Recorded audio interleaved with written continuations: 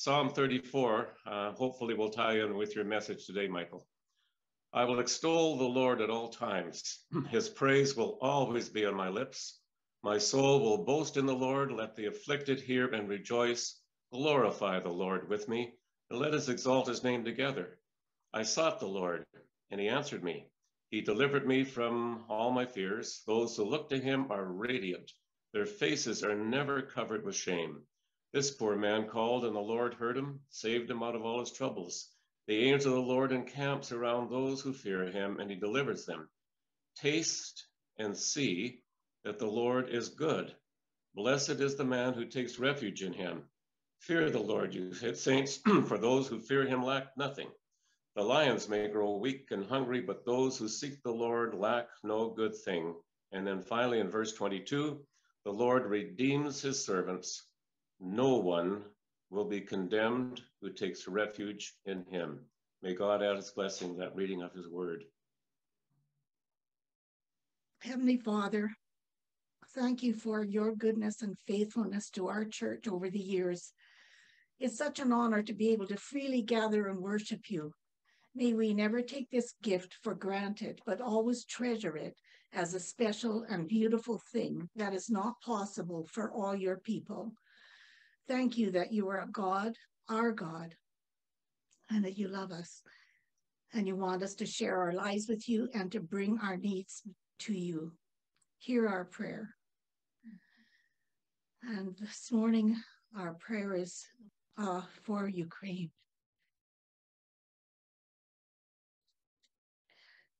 Lord, we pray for your protection over the country of Ukraine. We pray for all those people who are living in danger and terror as they watch helplessly the situation develop and play out right before them. We think especially of families with small children, the elderly, pregnant mothers, the sick, and the disabled. We pray for the people who are in bunkers and shelters, hearing the devastation outside and not knowing what's going on or what will happen to them. We pray for those who are fleeing their country, leaving their homes, their land, their jobs, their church, and maybe even family members and friends behind. Lord, keep the people of Ukraine safe, and may they, in all the turmoil in their lives right now, remember you and turn their eyes to you to be their refuge and their strength in this time of trouble. We think of families that are separated and on different sides of the border. May their love sustain them, and may their hearts be encouraged with the hope of being together again soon. We bring before you all the military men and women on both sides who find themselves in a kill, dare be killed, position with their neighbors. Lord, have mercy on them. Thank you, Lord, for countries like Poland, Hungary, Romania, and others who have opened their borders to Ukraine refugees. May you see their generous and compassionate acts and bless them with peace and prosperity. We bring before you, Lord, the men and women in Russia, even some in government who have chosen to stand with Ukraine. May they find favor in your eyes for their courage and strength of character.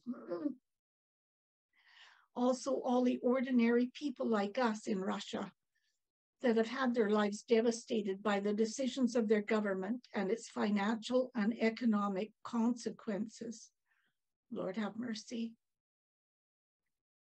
We pray for all those who have family and loved ones in Ukraine and are watching their ancestral homeland come under attack and fear for the safety of their loved ones. Lord, hear their prayer. We pray that other countries will put aside their political and economic priorities and come to the aid of Ukraine with military support. Lord, we pray with others all over the world that this situation would not escalate to involve nuclear weapons. Give the leaders of other countries wisdom to see the best way to move in unity, to restore peace to Ukraine and stop the evil aggression of the Russian government against a peaceful people. Lord, have mercy. Be with the brave men and women who are willing to step into the midst of this situation to help. We especially pray for the organizations partnering with our Canadian Baptist ministries who are providing food and shelter to the people displaced in Ukraine and also the refugees fleeing the country. Thank you, Lord. May you bless the work of their hands. Lord, we pray that you will press on all our hearts to pray for peace, healing, and safety for the people of Ukraine. Open our hearts and move us to support the relief efforts of CBM and their partners in Ukraine and other organizations who are boots on the ground. May we respond generously and in love. Hear our prayer, Lord, for Ukraine this morning. Have mercy on Ukraine. Lord, we know that you are sovereign. There is nothing that happens here on earth that you do not allow. We don't understand all these things. Help us to trust you, Lord. Be with our pastor this morning, Lord, as he shares with you what you have put on his heart. And may our worship today be a beautiful fragrance, pleasing to you. All these things we pray in the precious name of our Lord and Savior, Jesus Christ. Amen. Let's pray. Lord Jesus Christ,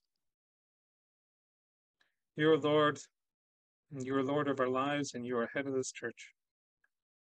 Lord, we come and we glorify you for your redemptive work in our lives. This is because of you that we are made pure. And it is because of you that you are restoring and redeeming all of creation. And Lord, when we see craziness going on in the world, help it to usher in us prayers for your kingdom come, your will be done on earth as it is in heaven.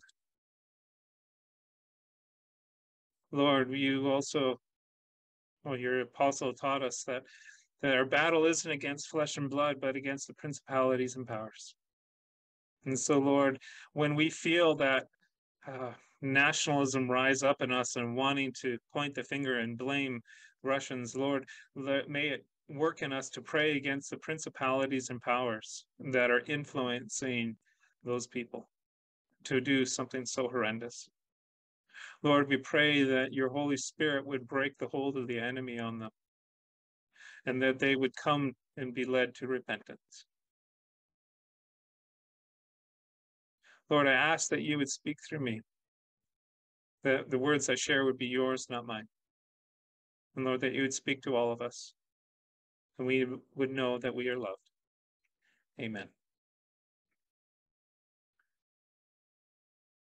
Okay, so last week, I talked about the 6 seals in Revelation 6.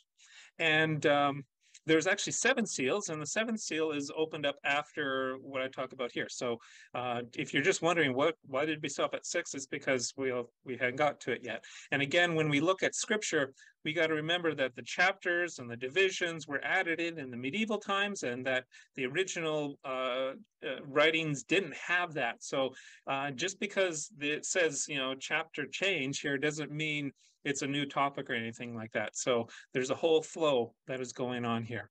And last week I talked about how Jesus is the Lamb of God. They expected him to be the Lion of Judah, and John turned and he saw he was the Lamb of God who was worthy to take up the scroll, and the scroll being the purposes of God's redemptive purposes for the world.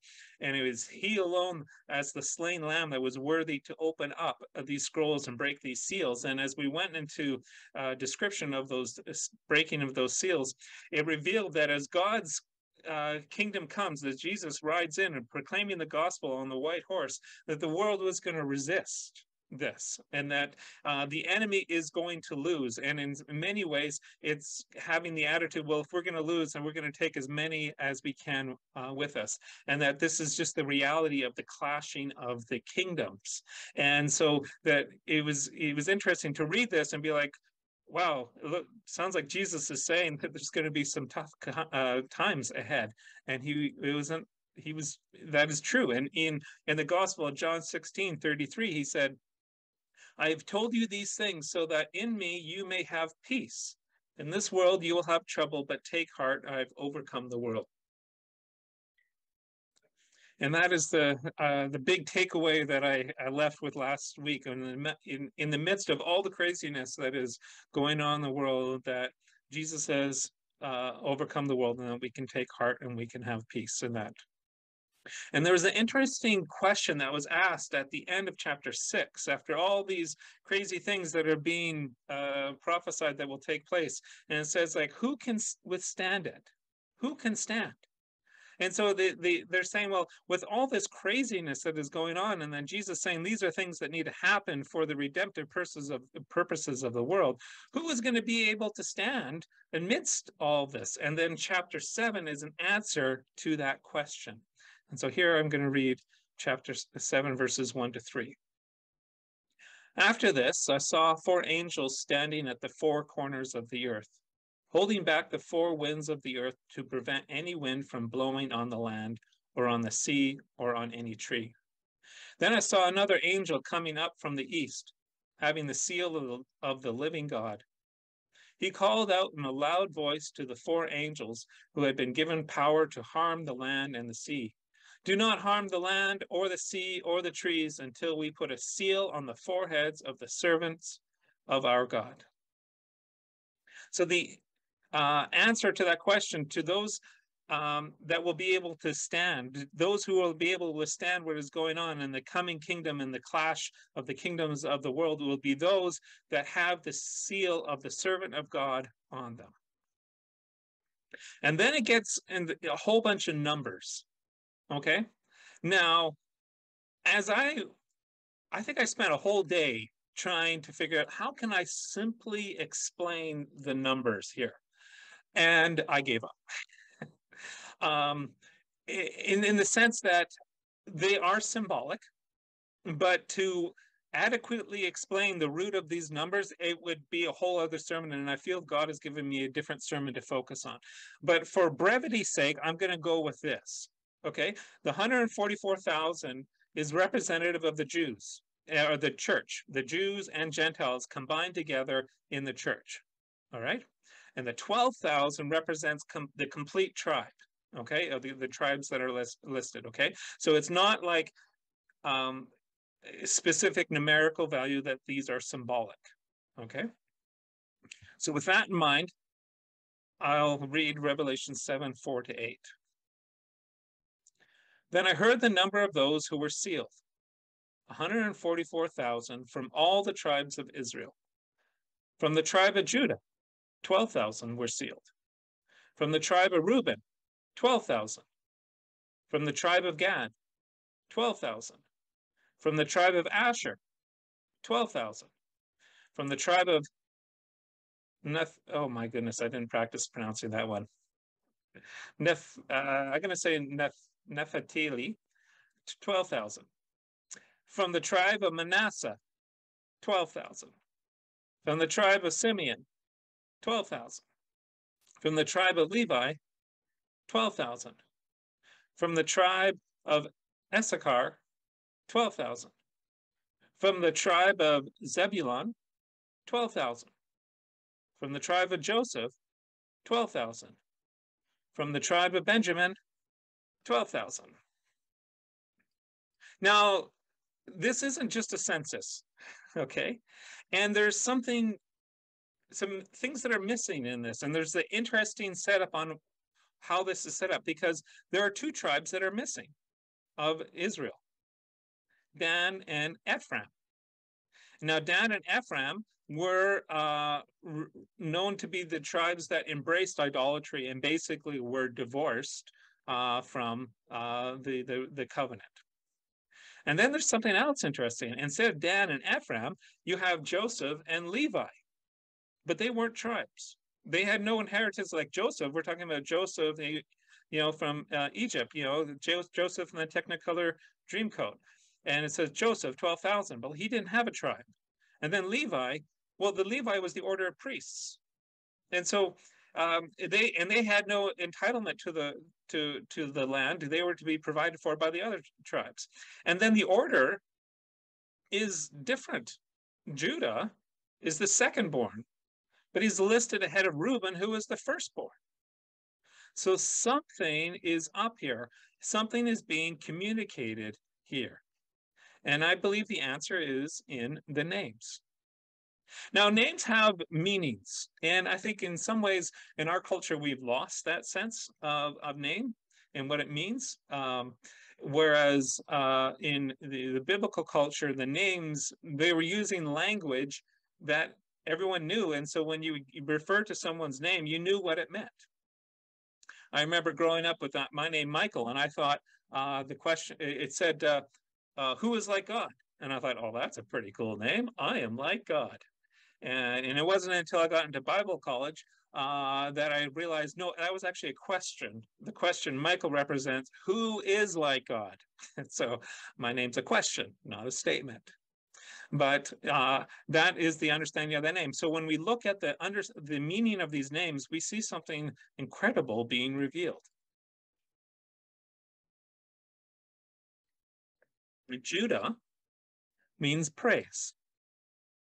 Reuben means behold a son. Gad, a great company. Asher means happy, joy-filled. Naphtali, to wrestle and to overcome. Manasseh means forgetting. Simeon means hearing. Levi means joined. Issachar, a price was paid. Zebulon, a dwelling place. Joseph, to add, to be fruitful. Benjamin, or Benoni, son of my right hand, or son of my deepest sorrow.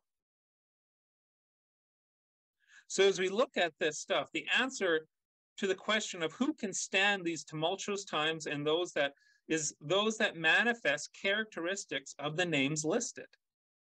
Those that display these characteristics reveal that God has placed his seal upon him. And so I have written in the next couple slides a description from these names of the people that will be able to stand.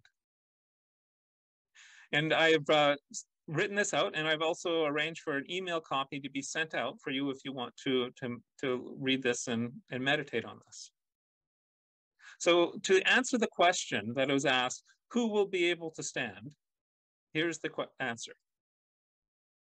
Those who lift up their voices in praise of the one that has overcome the world will be able to stand. Those who behold the Son, declaring his majesty, and he alone is worthy of our praise and glory. Those who know that they are not alone, but stand with the great company of saints that have gone before and have not grown weary. Those who are joy-filled because they know nothing can separate them from God's love. Those that know their battle isn't against flesh and blood, but the principalities and powers, and know that they will overcome, and every stronghold of the enemy will come down. Those that know that not only has God forgiven us, but forgotten our sin, that God has separated us from our sin as far as the east is from the west. Those who know the truth that not only does the Lord hear us, but he speaks to us. For he is our shepherd and we are his sheep who know his voice. Those that know that we have been joined into the family of God and are co-heirs to the kingdom of God. Those that know for their sake Christ paid a great price by entering into the power of sin and death to defeat it so that we might receive the reward of reconciliation with him and the promise of salvation. Those who know that this is not their home, but will dwell in the house of the Lord for the rest of our days. Those that know that we are not left to our own devices, but through the power of the Holy Spirit can bear the fruit of the Spirit. Those who know that we are welcomed by the Father, who is no stranger to sorrow, and that we have a high priest who knows and understands. These are the people who will be able to stand. With that in mind, let me read the concluding verses of chapter 7 and 14-7 in answering of who will be able to stand. And the heavenlies respond. And he said, these are they who have come out of the great tribulation. They have washed their robes and made them white in the blood of the Lamb. Therefore, they are before the throne of God and serve him day and night in his temple. And he who sits on the throne will shelter them with his presence. Never again will they hunger. Never again will they thirst. The sun will not beat down on them, nor any scorching heat. For the Lamb at the center of the throne will be their shepherd. He will lead them to the springs of living water, and God will wipe away every tear of their eyes. Friends, that is the promise that awaits us. And as we continue to follow Christ, we are called to take on those characteristics of faithfulness, to reveal that we have been sealed by God, that we are servants of God, that we can reveal that we are his people to a world that needs to know him. And we can have the assurance that even though we are going to go through tribulation and struggles, that we will never be left alone. That God is there and he is with us and he will redeem and will restore us. And that we have the freedom to serve and to sacrifice and to love, because our assurance is not in this world, but our assurance is the one that who has overcome the world. My friends, that is good news. In closing, let us join together in singing the old hymn, Blessed Assurance. Friends, may the love of the Heavenly Father, the grace of the Lord Jesus Christ, and the fellowship and the power of the Holy Spirit be with you forever and ever.